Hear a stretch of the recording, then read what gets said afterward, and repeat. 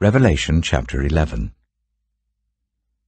I was given a reed like a measuring rod, and was told, "Go and measure the temple of God, and the altar with its worshippers, but exclude the outer court. Do not measure it, because it has been given to the Gentiles.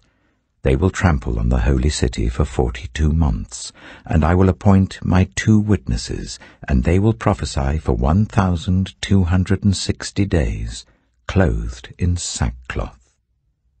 They are the 2 olive trees and the 2 lampstands, and they stand before the Lord of the earth. If anyone tries to harm them, fire comes from their mouths and devours their enemies. This is how anyone who wants to harm them must die.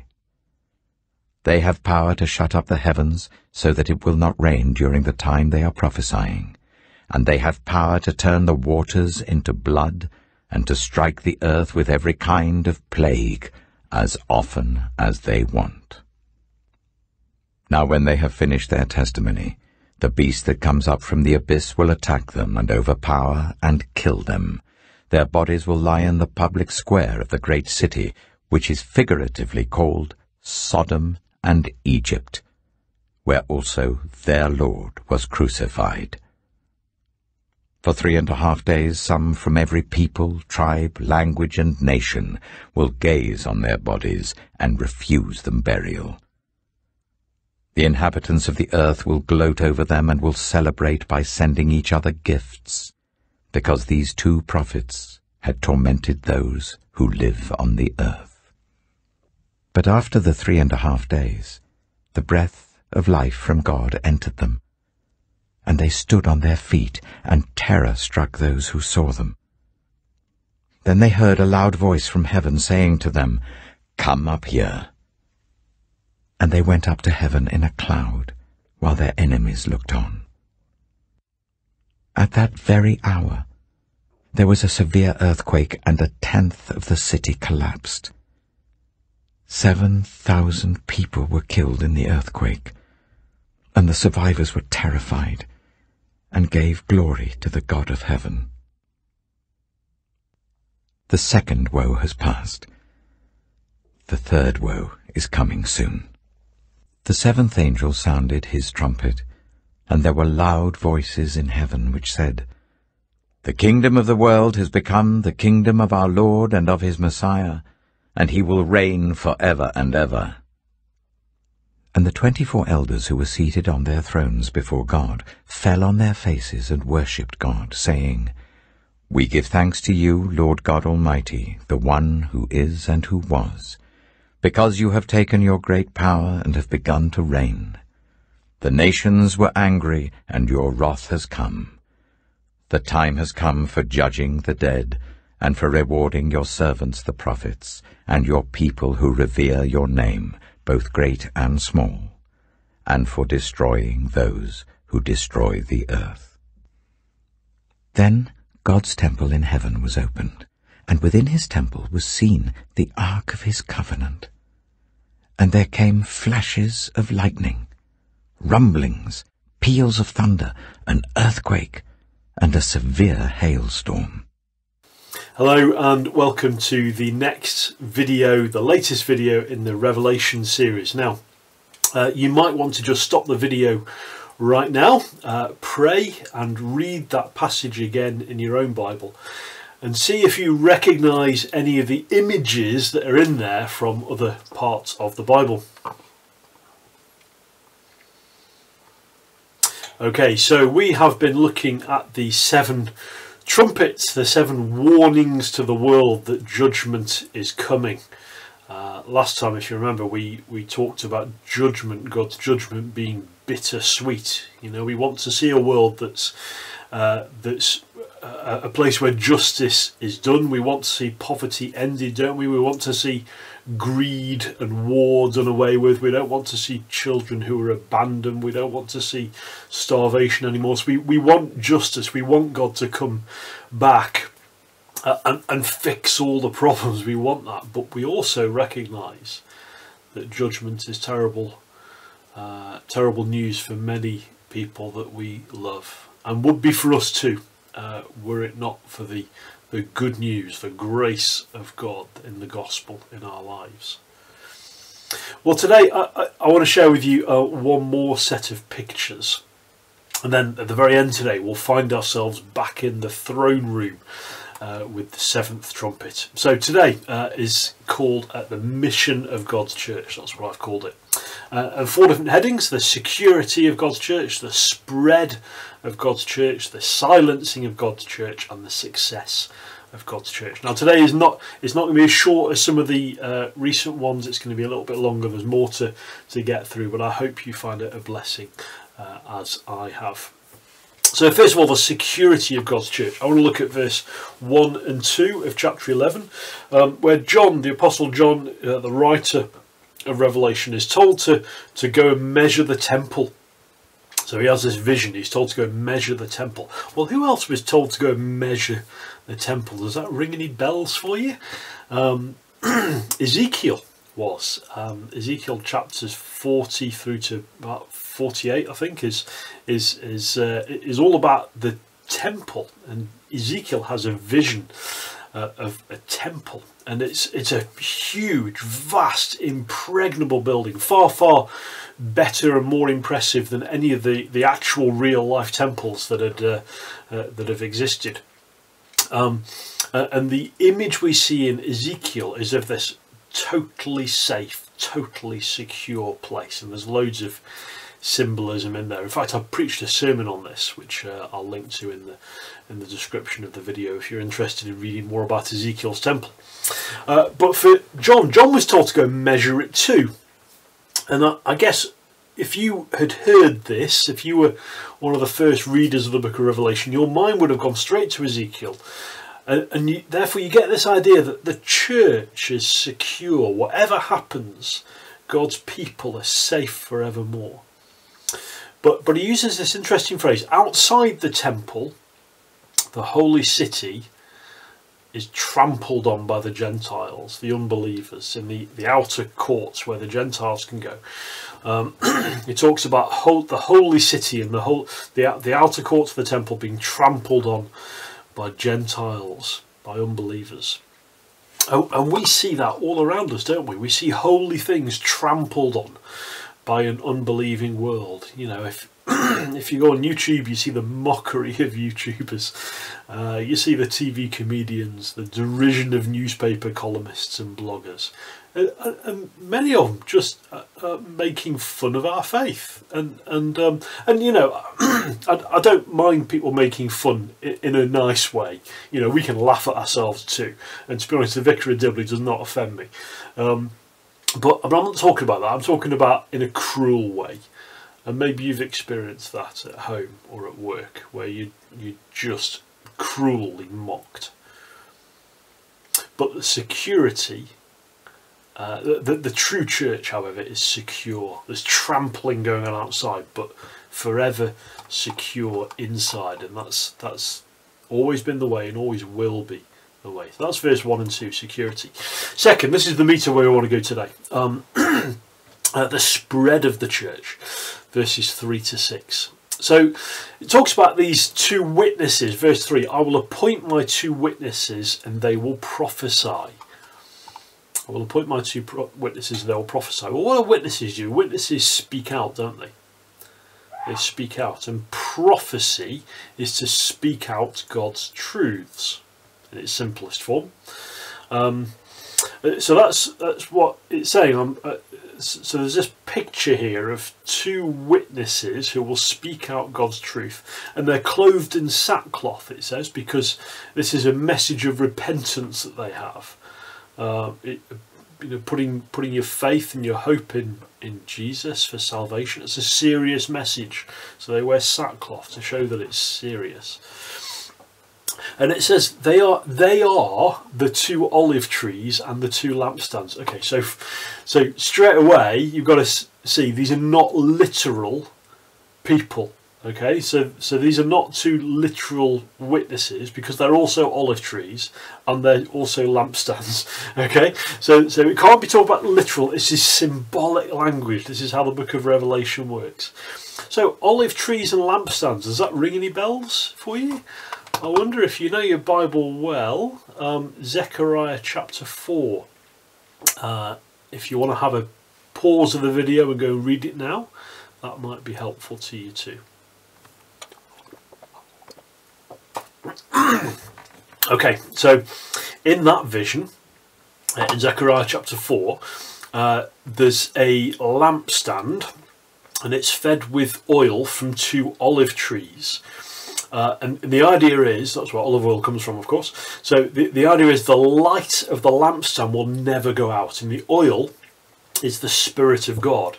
And there's this very famous phrase, not by might nor by power, but by my Spirit, says the Lord Almighty. That's how the kingdom of God is going to be achieved. Not by might or power, but by God's Spirit. And the Spirit is the oil in the olive trees that feeds the lampstand. So, take yourself back to Revelation 11. If you're one of the original readers of Revelation, you're immediately thinking, well, he's talking about the light of God's good news going on forever. And that's good, isn't it? While being trampled on by an unbelieving world, still the light of God's word shines out. The message will always go out. Evil spiritual forces cannot silence the gospel. And then in verse 6, talking about these 2 witnesses, it says this: they have the power to shut up the heavens so that it will not rain. Does that remind you of anyone?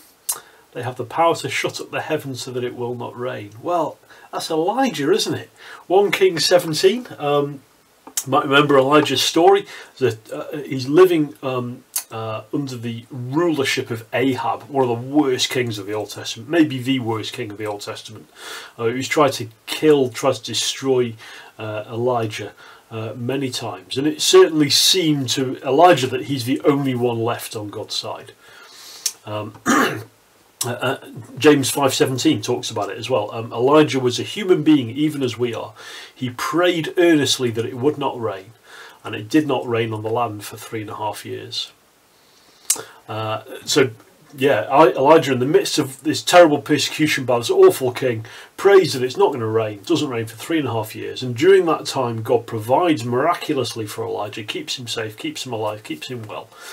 3.5 years later, there's a great big showdown with the prophets of Baal. You remember that, where Elijah calls down fire from heaven and wins a great victory, and all the prophets of Baal end up dead. It's a great story. But do you see the relevance of that?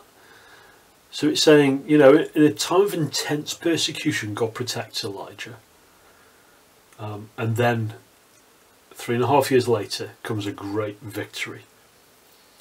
Let's move on a little bit. They also have the power to turn the waters into blood and to strike the earth with every kind of plague. Well, who's that remind you of? That's not Elijah anymore, that's Moses, isn't it?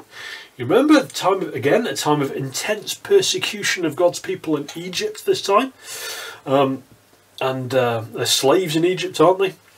And through God's miraculous intervention, there's that set of 10 plagues. The first one, the river Nile turns to blood. That's what it's talking about. They have the power to turn the waters into blood.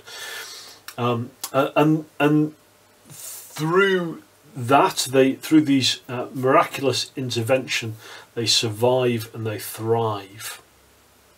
So what do Elijah and Moses have in common? Well, Elijah represents the prophets. He's the greatest prophet of the Old Testament. Moses represents the law. And that's why Elijah and Moses appear with Jesus at the Transfiguration. The law and the prophets of the Old Testament both point to Jesus. So we've got a fairly complicated and detailed picture emerging here. Now forgive me, I know there's a lot here, But the two witnesses are the church. They must be. They are the church speaking the word of God, empowered by the Spirit, pointing to Jesus, just like the prophets and the law and the prophets of the Old Testament did. And when persecution comes, and it seems like it's all over, God intervenes and saves.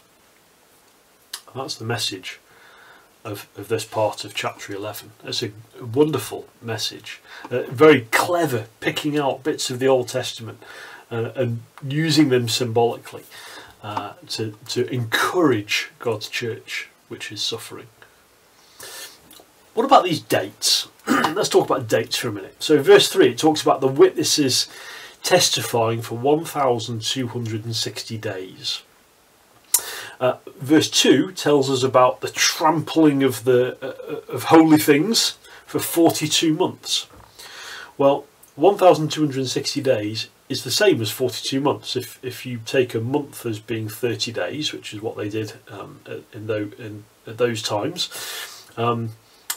1,260 days equals 42 months, and that's the same as 3.5 years. Okay, so which is Elijah's persecution followed by victory. So the picture altogether that these dates are giving us, 3.5 years, represents the church age. That's the time between Jesus leaving, Jesus' ascension, going to heaven, the time between that and his second coming. Okay, that's the 3.5 years, is what we call the church age. Seven, of course, would be the fullness of time. Okay, we're not talking about 7 years, we're talking about half of that, which is the church age. We've already had a lot of time, haven't we?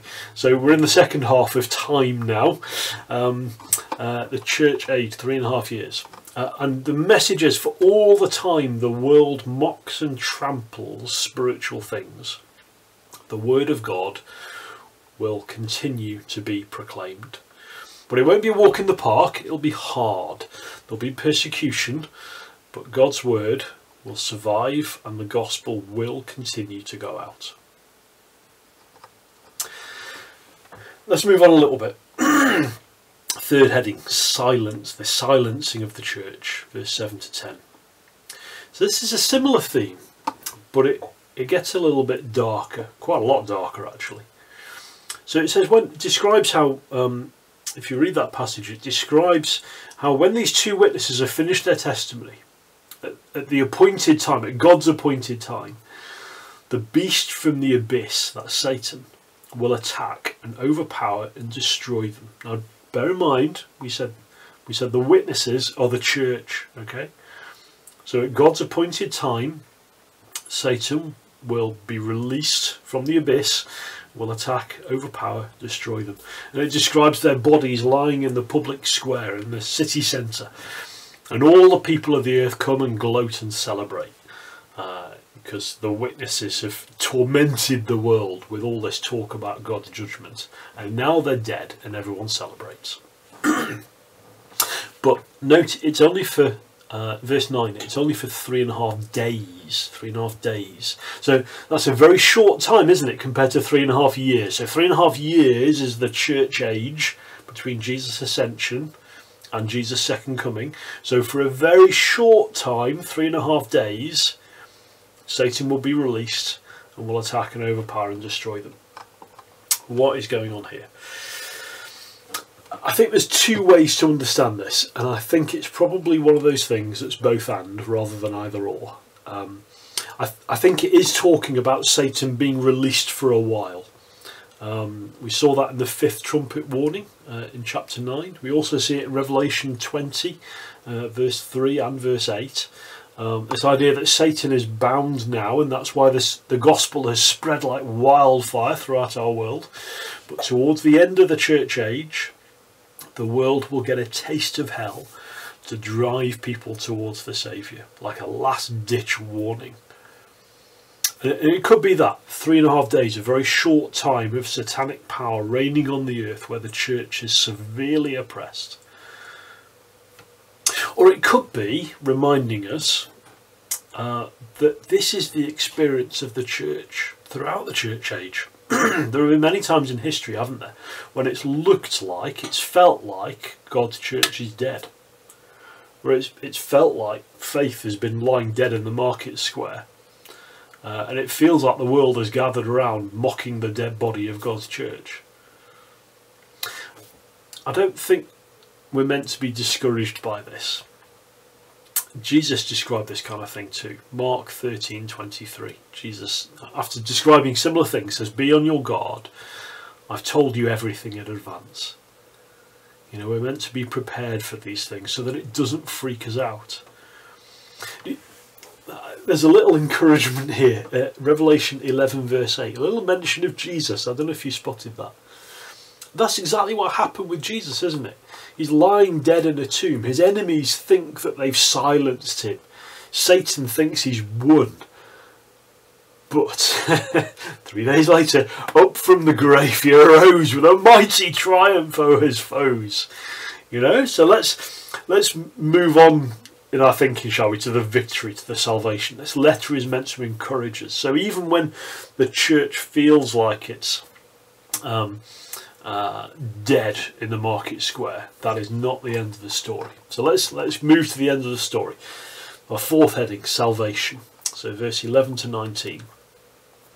After the 3.5 days, so it's a very short period where the church looks like it's defeated, the breath of God, or the Spirit of God, same word in the Greek, breath of life from God, entered them, and they stood on their feet, and terror struck those who saw them.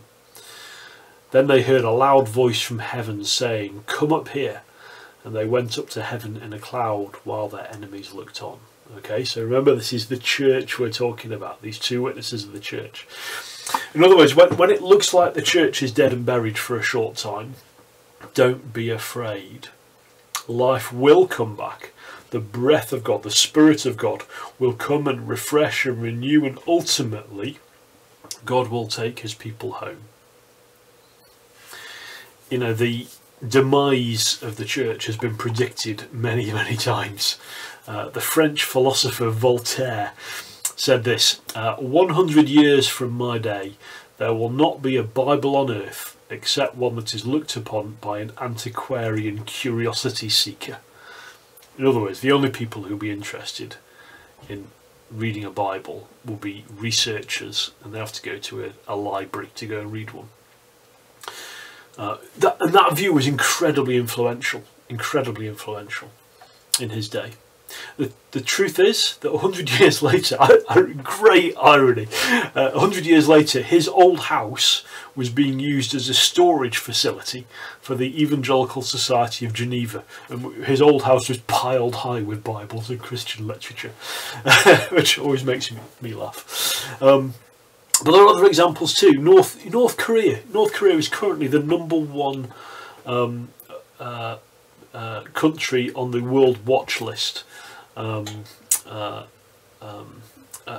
other words, it's the worst place to be a Christian in the whole world. Did you know that until 1948, North Korea was hugely Christianized? Pyongyang was known as the Jerusalem of the East. Did you also know that Kim Jong-un's great-grandparents were devout Christians? His great-grandfather was a missionary. His great-grandmother was a deacon in the Presbyterian Church. And now, today, it feels like they're mocking the dead body of the church in North Korea, doesn't it? But it's only for a while. It's only for a while. Life will return. In verse 13, we see, I read it a moment ago, judgment arrives as the church is taken away into heaven. So the church goes up to heaven in a cloud while their enemies look on. There's this massive earthquake. 7,000 people die, it says. Seven again being the number of completion. 1,000 just meaning huge number. So a huge number, the full number of people die and go to judgment. And we find ourselves back in the throne room. back in the throne room. You see that right at the end of chapter 11. We've gone around the cycle again. Let me just mention just a couple of things about this scene in heaven here, and then we're done. Then we're done. So first of all, Jesus reigns forever. I think this is great. Look at the song the angels are singing, verse 15. The kingdom of the world has become the kingdom of our Lord and of his Messiah, and he will reign forever and ever. Well, that's Jesus, isn't it? He will reign forever and ever. That's Jesus. And it's good to remind ourselves, isn't it, that when the church is beaten up, when the church is mocked and defeated, one day King Jesus will begin to reign forever and ever. Other kings come and go. Oppressive dictators come and go. And they look so powerful for a while. But in the end, it's only for a short time. Skeptical and cynical academics who look so influential, but it's only for a short time. But our Jesus reigns forever and ever. That's the point of that verse, I'm sure. We're meant to compare the length of his reign to the reign of those who reign on the earth for 3.5 days. Lastly, verse 18, the nations were angry, and your wrath has come. The time has come for judging the dead, and for rewarding your servants the prophets, and your people who revere your name, both great and small. I wonder if that rings any bells for anyone. I think this is a reference to Psalm 2. And again, if you want to pause it here and read that, then feel free. So we see the nations gathering around to rise up against the Lord and against his Messiah. That's what's happening in Psalm 2. The nations gathering around to rise up in rebellion against God and against the Messiah. The kings of the earth, powerful, influential, rise up against God. But how does God react in Psalm 2? It says he laughs. He laughs at their puny efforts. And he says, I have installed my king, Jesus. I've installed my king. He's not going anywhere. He will reign forever and ever. Don't be afraid of ungodly leaders, ungodly governments. Their reign is temporary. And our King Jesus, our eternal King, will reward his people, both great and small. I love that. He will reward his people, both your people who revere your name, both great and small.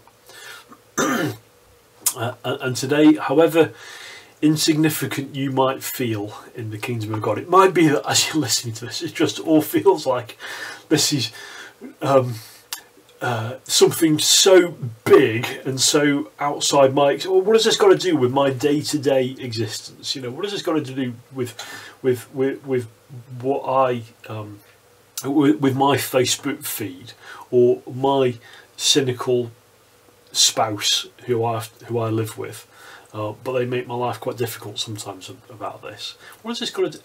This is what it's got to do with it. Our eternal King will reward his people, both great and small. And however insignificant you might feel in the kingdom of God, however small your ministry might be, however behind the scenes it might be, you're not forgotten. You're not forgotten. So let's lift up our heads and stand strong in the time of trouble. Let me pray. Jesus said, I've told you these things, so that in me you may have peace. In this world you will have trouble, but take heart. I have overcome the world. And so, Lord Jesus, we pray that you would give us peace in this troubled world. As we see our culture, our nation turning away from you, help us not to be afraid. Please grant us peace, because we understand that you have overcome the world. Amen.